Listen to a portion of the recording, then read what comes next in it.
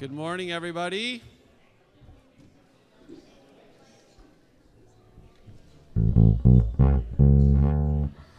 Glad to have you here at Hillside this morning. Please stand with us as we begin worshiping by singing together.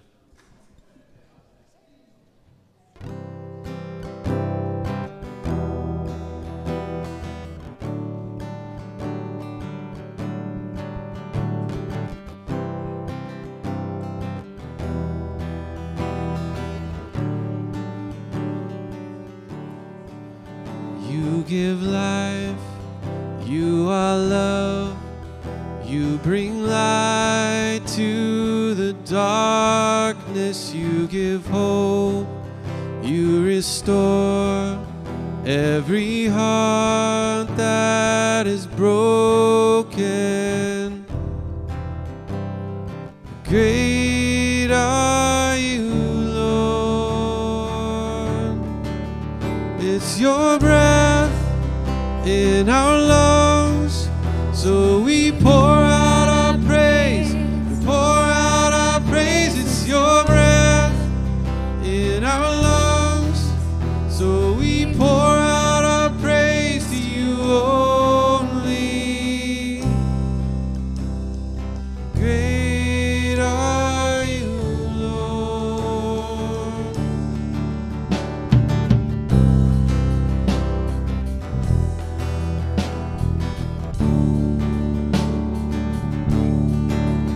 You give life, you are love, you bring light to the darkness, you give hope, you restore every heart that is broken. Great are you, Lord. It's your breath in our lungs, so we pour out our praise, we pour out our praise. It's your breath in our lungs, so we pour out our praise to you only. It's your breath in our lungs, so we pour out our praise, we pour out our praise. It's your breath in our lungs, so we pour out our praise to you only. Great are you, Lord.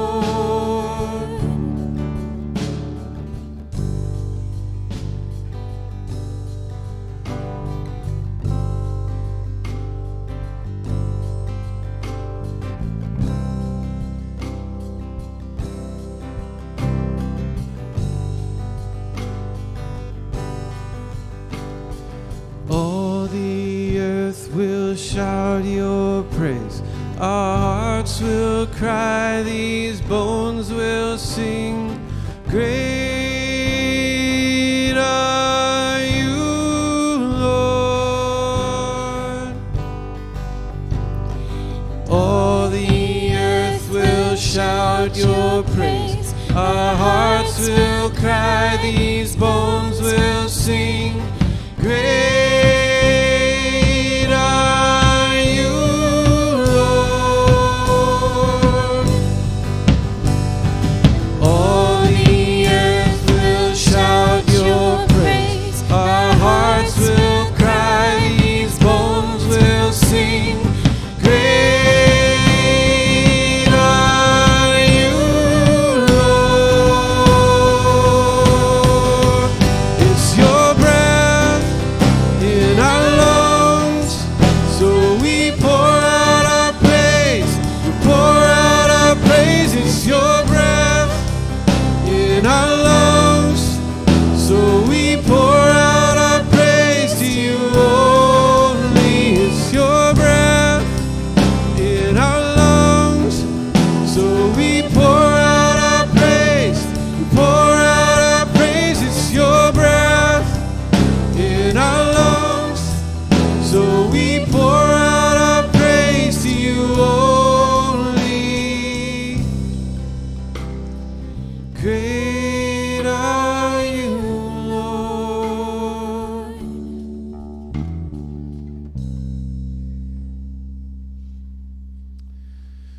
Good morning again. For our call to worship this morning, we'll be reading Psalm 15. Lord, who may dwell in your sacred tent? Who may live on your holy mountain?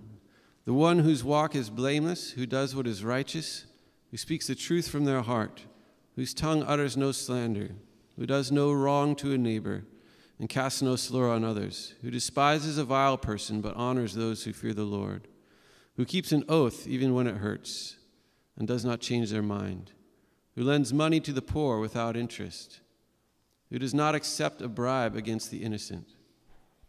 Whoever does these things will not be shaken. Please continue worshiping with us.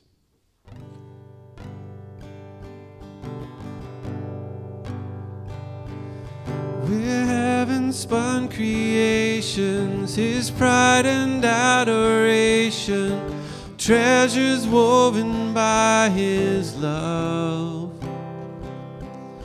His careful hands, they hold us, safe within his promise of calling and of destiny.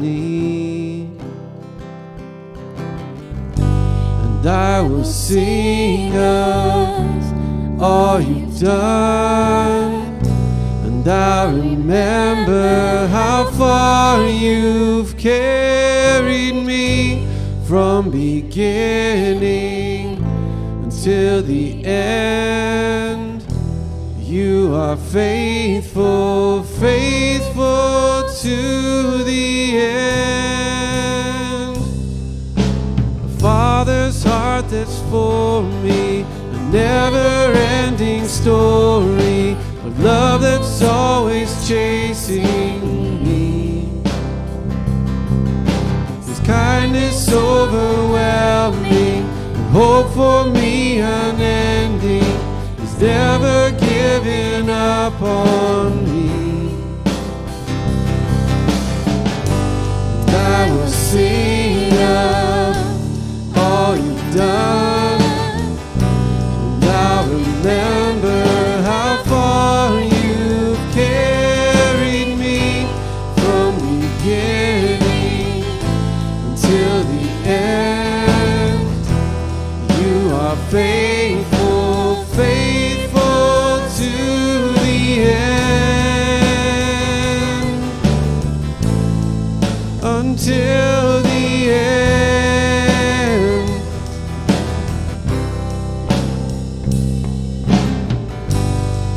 There wasn't a day that you weren't by my side. There wasn't a day that you let me fall. In all of my life, your love has been true. With all of my life, I will worship you. There wasn't a day that you weren't by my side. There wasn't a day that you let me fall. In all of my life, your love has been true. With all of my life, I will worship you. And I will sing of all you've done, and I'll remember how far you've carried me from beginning until the end. You are faithful, faithful to the end. Until the end. Until the end.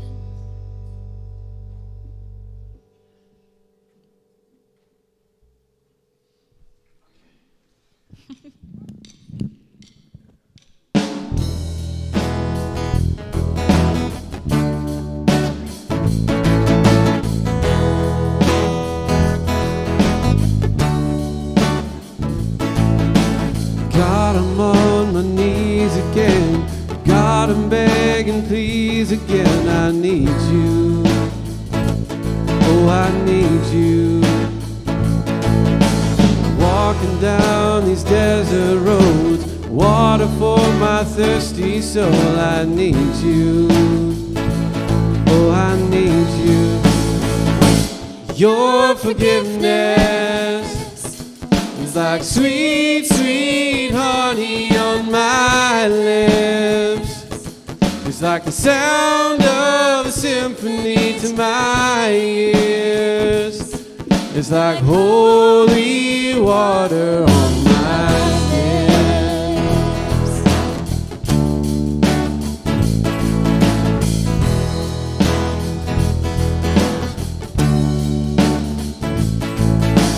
Dead man walking, slave to sin. I want to know about being born again. I need you. God, I need you. So take me to the riverside. Take me under baptized. I need you. God, I need you. Your forgiveness is like sweet, sweet honey on my lips.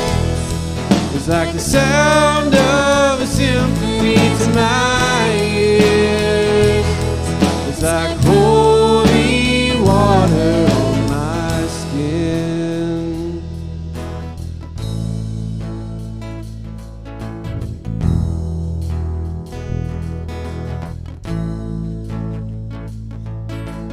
I don't want to abuse your grace. God, I need it every day. It's the only thing that ever really makes me want to change. I don't want to abuse your grace. God, I need it every day.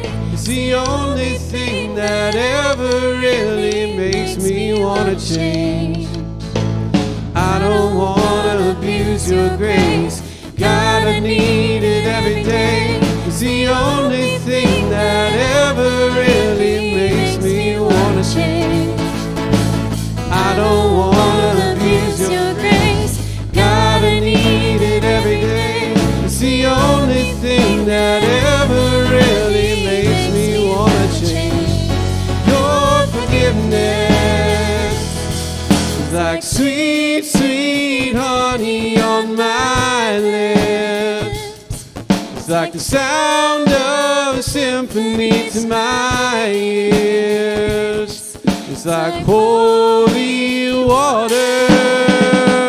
Your forgiveness is like sweet, sweet honey on my lips. It's like the sound of a symphony to my ears. It's like holy water on my skin.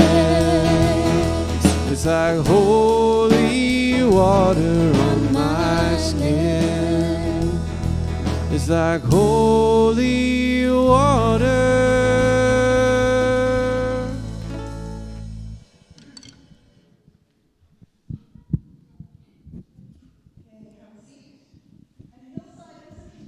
Rocking out.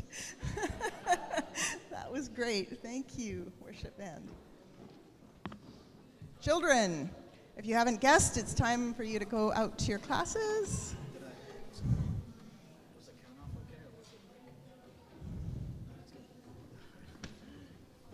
And I have a few announcements for you.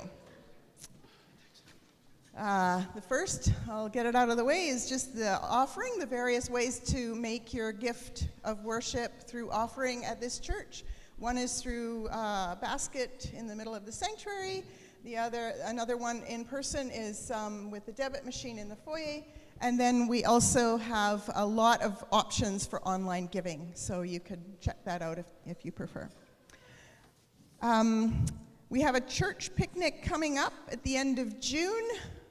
Register for that through the website. We are purchasing the food. It's a barbecue type of picnic, and we need to know how many people are coming.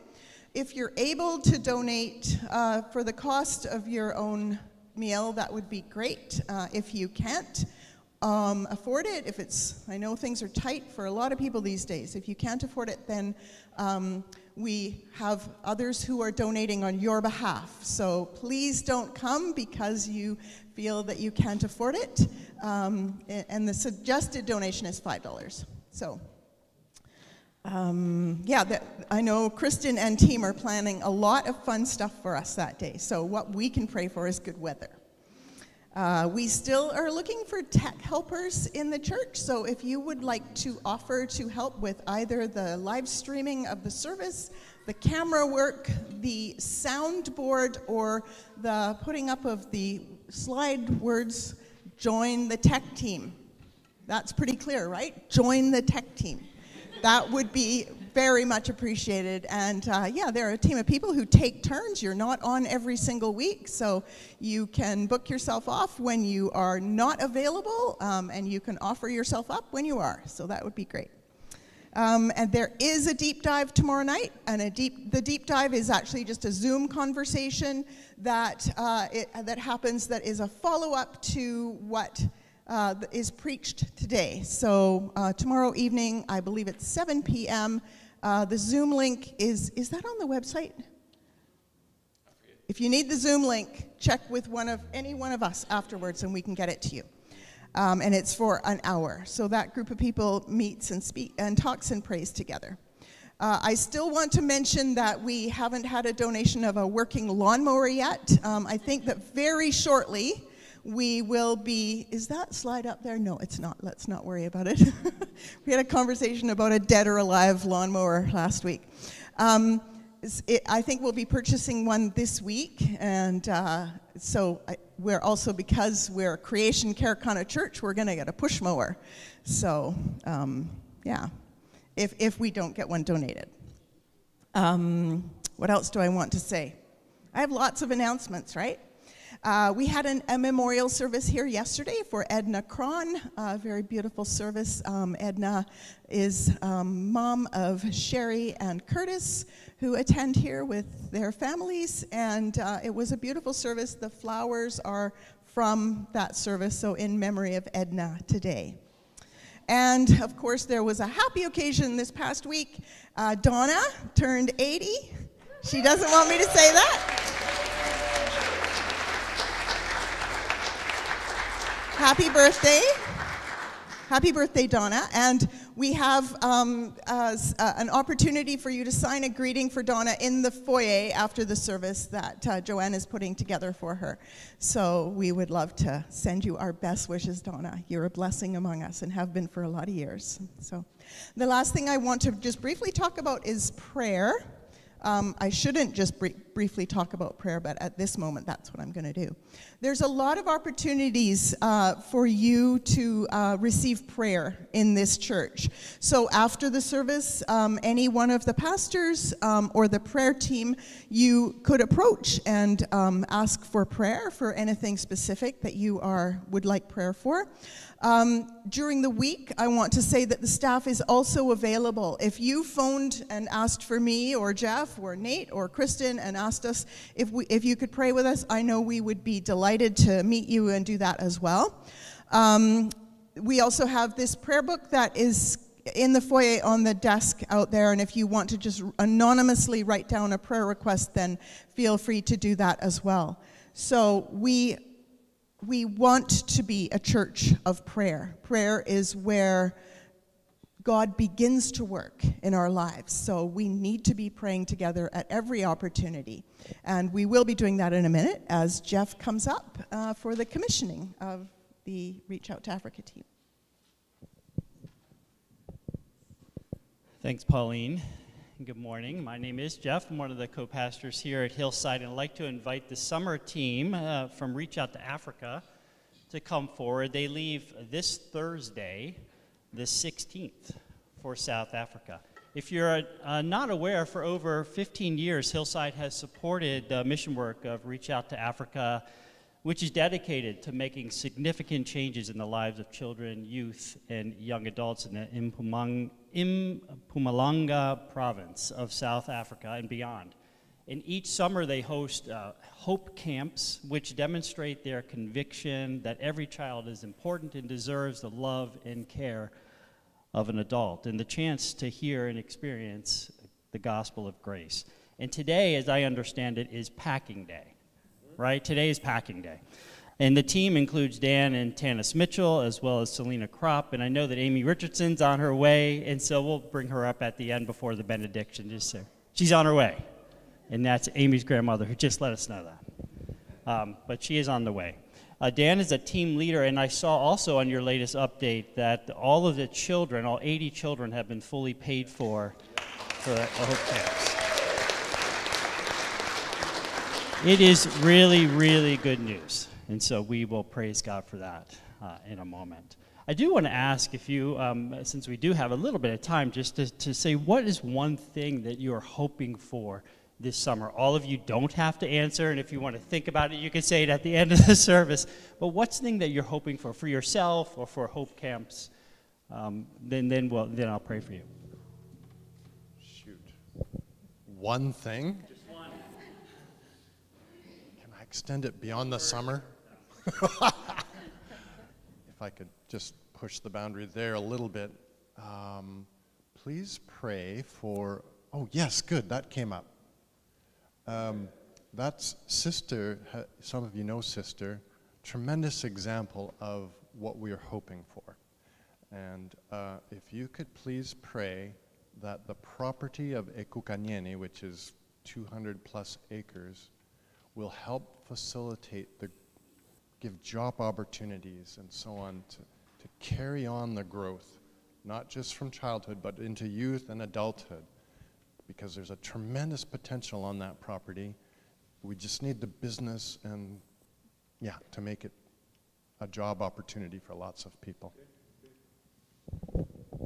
Hi, I'd like to ask for prayer that every one of the kids would feel loved and cared for at the camp, and just for safety for our team, for good health. I just had surgery to remove a spot on Thursday, and that everything would heal okay. And we appreciate your prayers. I sprung that on you, so no worries, no worries. I'm so glad that you are able to be here and up front. Let's pray for you, and we'll pray for all of us as a congregation. Let's pray. Gracious God, Father, Son, and Holy Spirit, we praise you for your indescribable gift to us of sending Jesus Christ, your only Son, to make a way for each one of us, to make a way back to you, and to make a way through the walls that we build between one another. And we praise you for the generosity of many people who've made this trip possible, and who have made it possible for these 80 kids to attend the Hope Camps this summer. We thank you for Sister and her life and her witness to the power that these Hope Camps have in the lives of these children. So pray with what Dan just shared, that more and more children would follow in her footsteps, receive your grace, and make a difference in the lives of her community. We pray for this time, for this team in South Africa, to be a time of joy and peace among their own team, but especially in the hearts of those attending Hope Camp, and that this would result in thanksgiving and more praise to your name, oh God. We thank you for this team, for Dan and Tanis, for Selena, and for Amy, that you would keep them safe on their long journey to South Africa this week. We pray you would continue to supply everything that they need. And we pray that you would surprise them from the riches of your grace with moments of joy and laughter and beauty throughout this summer. Open their eyes and their hearts to what you are doing in the world and in their lives, and equip them each day with the right word and the loving deed most needed. May they be stronger together and sensitive to your spirit and overflowing with hope. And we pray for each one of us here in the congregation as we travel and go about our lives this summer, that you would open our eyes and our hearts to what you are doing in the world. Keep us sensitive to your spirit Keep our conversations seasoned with grace, and may we be a people witnessing to your good hope for the world. In Jesus' name we pray. Amen. Thank you. Please stand and join us as we continue in singing.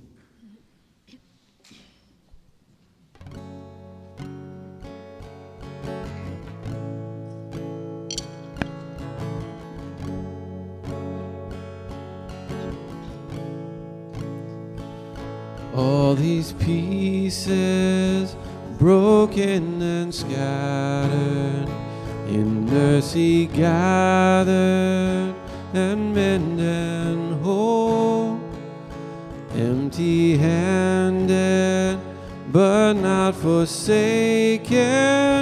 I've been set free, I've been set free. Oh, amazing grace, how sweet the sound that saved a wretch like me. Oh, I once was lost, but now am found, was blind, but now I see. Oh, I can see now. I can see the love in your eyes, laying yourself down, raising up the broken to life.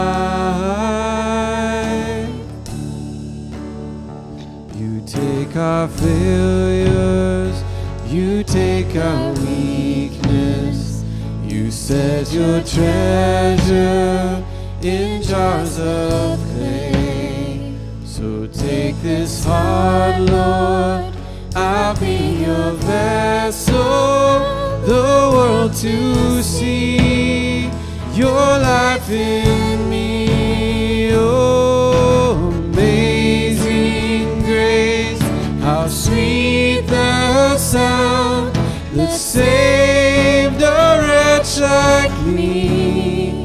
Oh, I once was lost, but now am found, was blind, but now I see.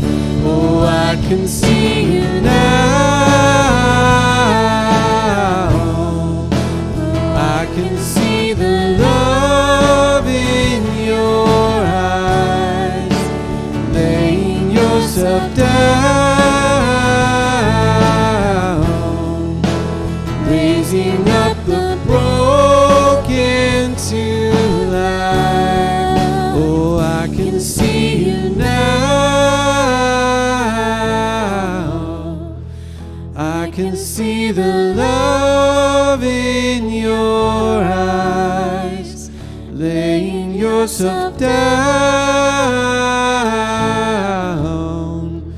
raising up the broken to life. Please have a seat.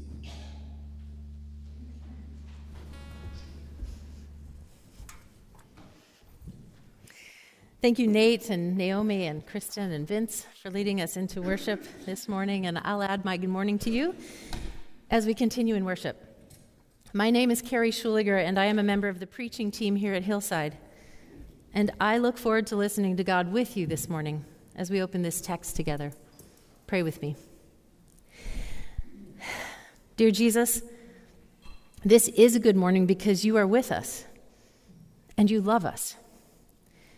We ask for the grace to trust in your presence and to believe in your love as we reflect on this, your living word. Amen.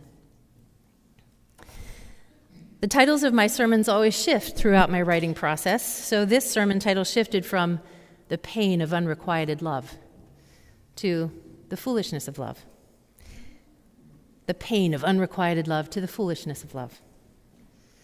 In some ways, these two titles are getting at the same thing. God's unrequited love for the Corinthians through Paul is foolishness. And it begs the question, how could that foolishness possibly be good news? You hear a lot about our love story from my husband, Jeff.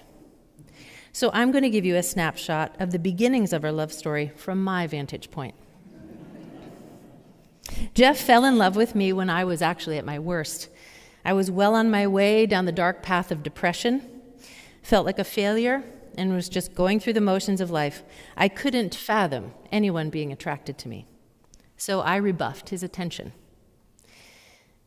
My rejection of Jeff had a great deal to do with me and my inability to see the gift that was in front of me. Yet Jeff foolishly kept pursuing me. And he went to the nth degree in both directions to show his affection. From awkward humility to cringy boasting. So you're going to need the details, right? One time, he literally lowered himself all the way down to cleaning my dorm room rug with his bare hands to surprise me. Cringy humility. Another time, he showed up at my dorm room to show off in his full dress blue military uniform. Awkward. This wide range of love was met with my, thank you, but no thank you, I'm still looking around. So Jeff may have looked like a fool, but I was the fool for turning away this smart, generous man who would go to any lengths, love me at my worst, and let me know of his love. Now that's obviously not where the story ends, but that's where it began. So in our text today, the Corinthians are at the beginning of their courtship with God, who will go and has gone to the nth degree to show his love. And they're being foolish. They're looking around at more attractive gospels. They're turning away, rebuffing his love. So Paul in this passage reflects the lengths to which God will go, from humility to the heights, for the sake of winning them back to God. Listen or follow along as I read the passage today. 2 Corinthians 11, verse 16 through 12:10. And it's going to sound a little foolish and crazy, but this is love, so pay attention to that. Paul writes, I repeat, let no one take me for a fool, but if you do, then tolerate me just as you would a fool, so that I may do a little boasting. In this self-confident boasting, I am not talking as the Lord would, but as a fool. Since many are boasting in the way the world does, I too will boast. You gladly put up with fools, since you are so wise. In fact, you even put up with anyone who enslaves you or exploits you or takes advantage of you or puts on airs or slaps you in the face. To my shame, I admit, we were too weak for that. Whatever anyone else dares to boast about, I am speaking as a fool. I also dare to boast about. Are they Hebrews? So am I. Are they Israelites? So am I. Are they Abraham's descendants? So am I. Are they servants of Christ? I am out of my mind to talk like this. I am more.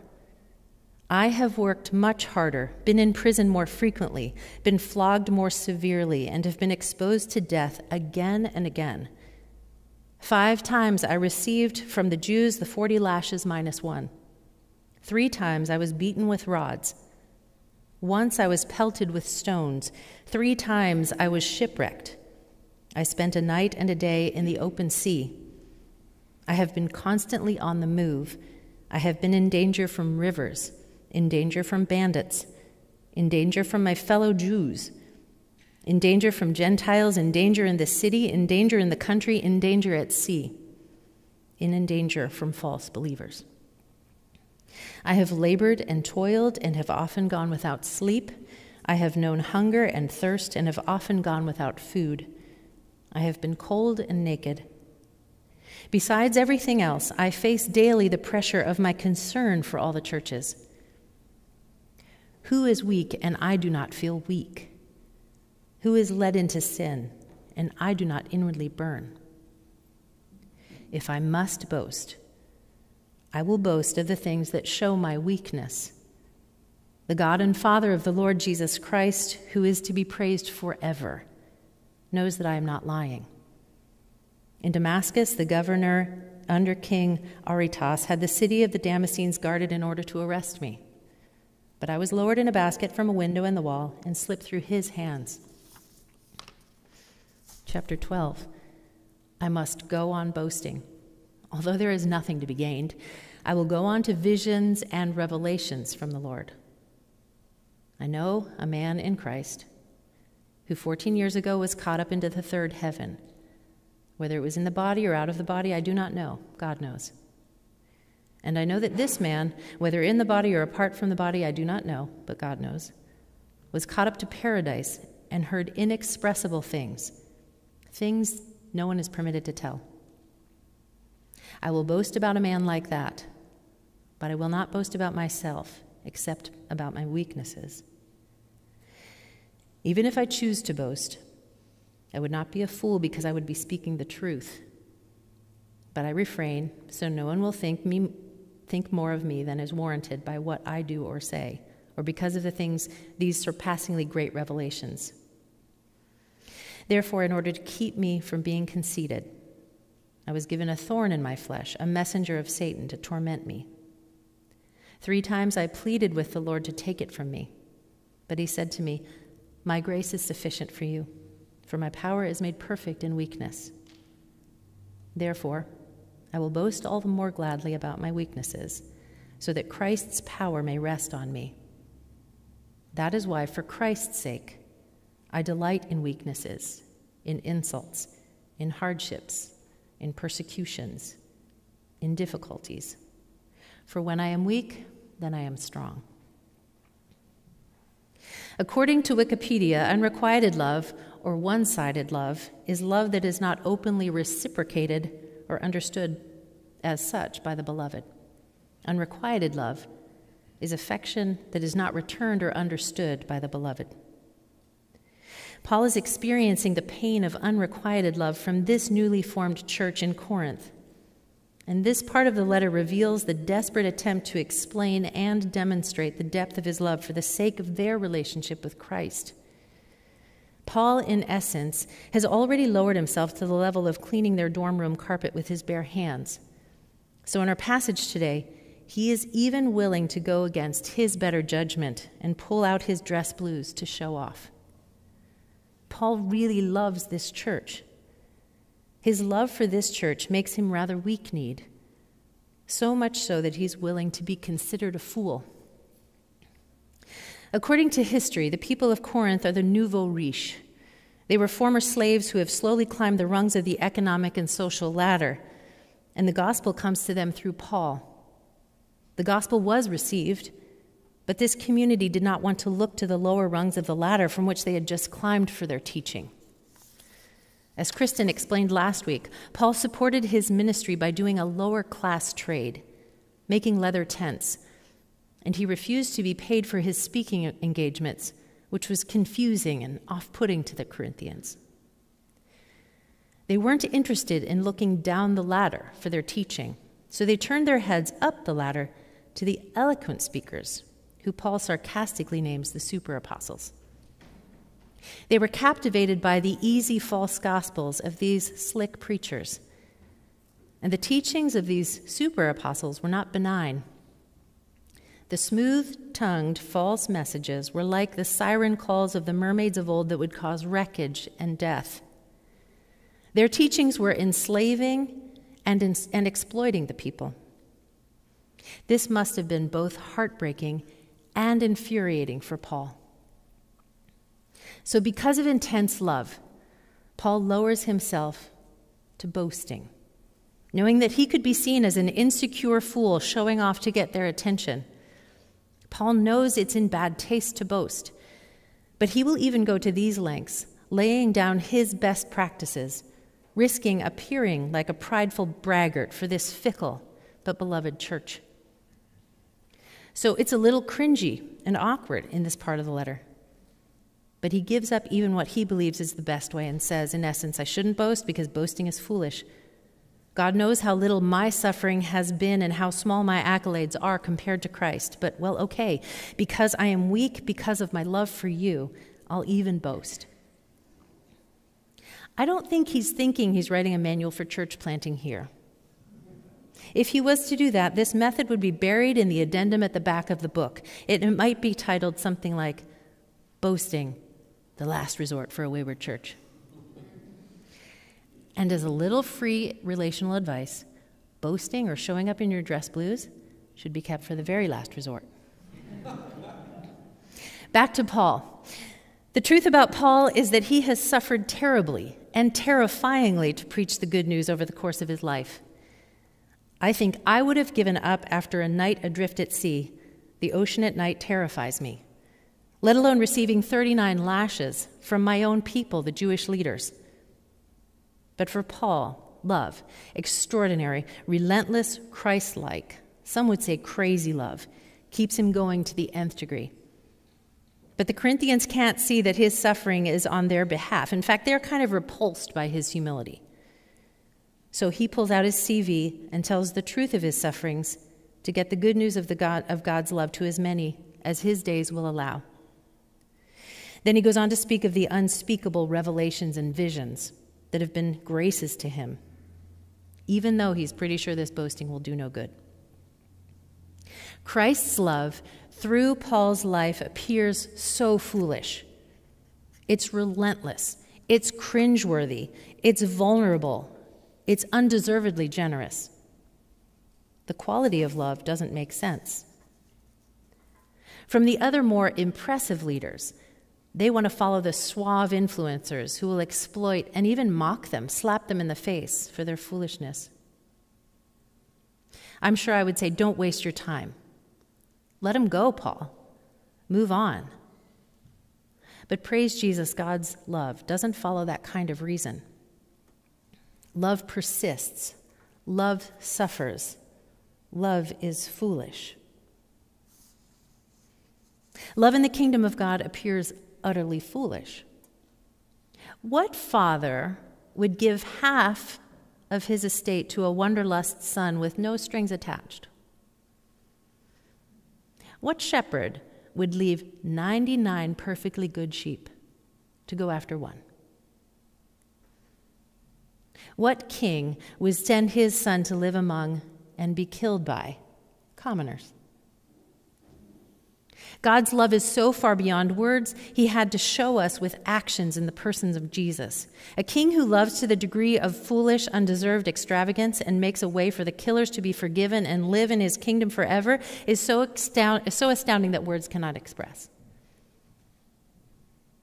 Paul gets this, and he's carrying out his mission that Christ himself gave him on the road to Damascus. The account in Acts 26 is worth revisiting. Listen to the words that Jesus says to Paul. I have appeared to you to appoint you as a servant and as a witness of what you have seen and will see of me. I will rescue you from your own people and from the Gentiles. I am sending you to them to open their eyes and turn them from darkness to light, from the power of Satan to God, so that they may receive forgiveness of sins and a place among those who are sanctified by faith in me.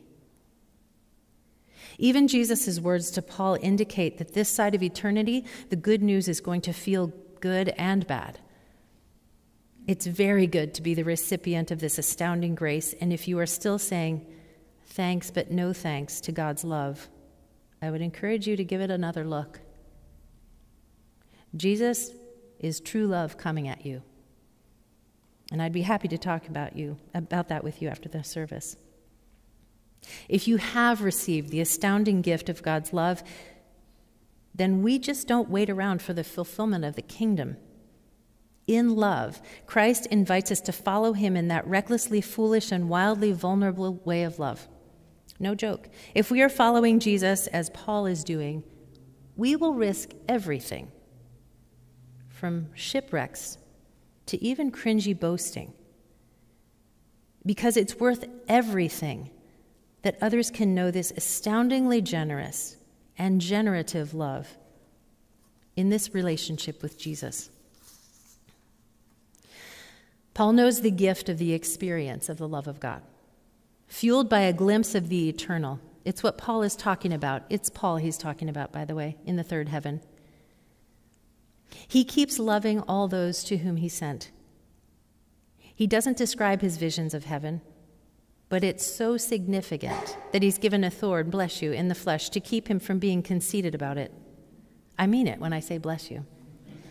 He does everything in the weakness and foolishness of love for even the remote possibility that the Corinthian church will return to God's love.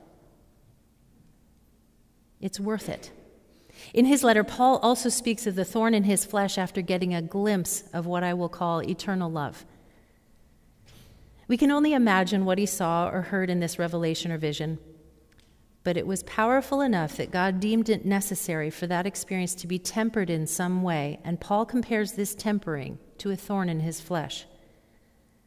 This thorn kept him humble, kept him from exploding in pride for seeing the things that are so astounding that there are no words. So what are we to make of this thorn in Paul's flesh? Much has been written on this topic, and many use and misuse this metaphor in the Christian faith. I believe there is intentionality in the omission of the specificity here. What Paul does communicate here is that there is some level of intense suffering that is related to what he has seen of God and his kingdom in order that he remain free of conceit. It may have been a painful or debilitating eye condition based on some references with his correspondence with the Galatians. It may have been an ongoing spiritual attack. It may have been the hardship of being alone or being seen as a fool. It remains veiled, but as I've studied, thought, and prayed about this week, I've wondered if the thorn for Paul, like the thorns in Christ's brow, represent the deep pain in one-sided love. It is possible that Paul experienced chronic pain in knowing that some were missing out on this deep love of God, the saving love that he experienced on the road to Damascus, and the glorious love that he glimpsed in his visions. It is excruciating when love is not received or understood by the beloved. Again, as Kristen said last week, this second letter to the Corinthian church is Paul's desperation. It's his heartfelt plea for them to return to the love of God.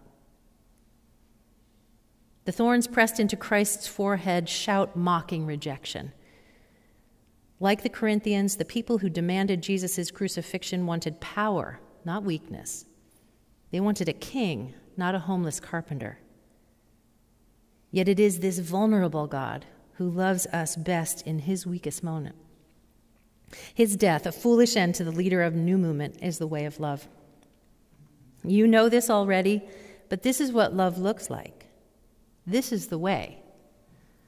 A slain lamb opening the way to unspeakable glory. This is the truth. The Almighty God becomes all vulnerable for love.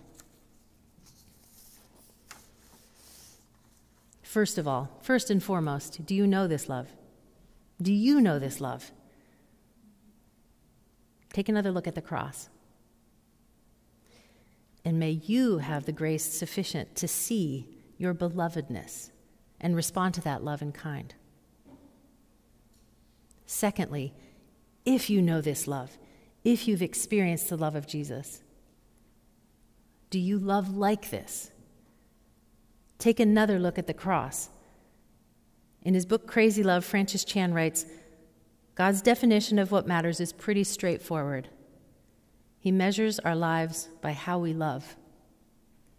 He goes on to say, something is wrong when our lives make sense to unbelievers.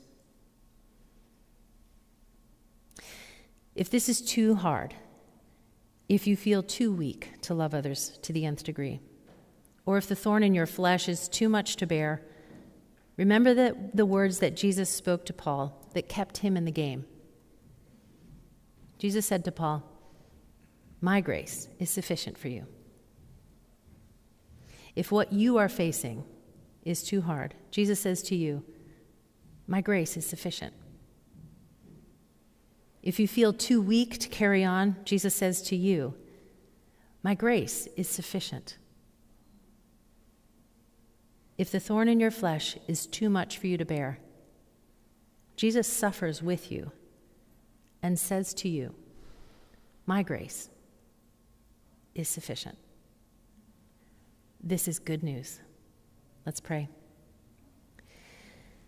Dear Jesus, thank you for your vulnerable, relentless love. Give us the grace to first humbly receive your love, and then another wave of grace to love like you do. Amen.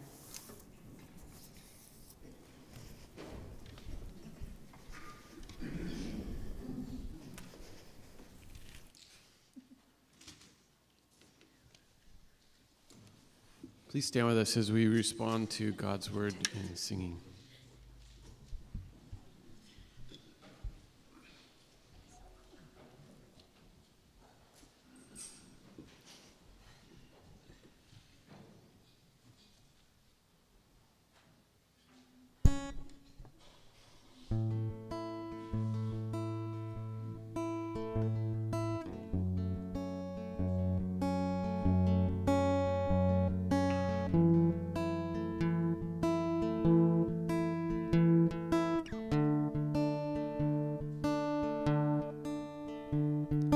He is jealous for me.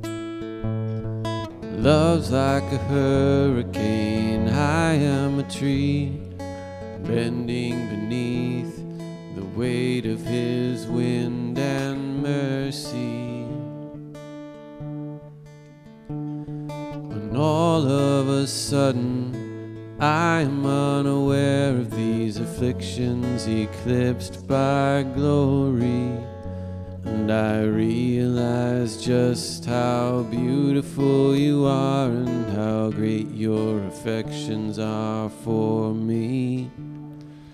Oh, how he loves us so. Oh, how he loves us. How he loves us all.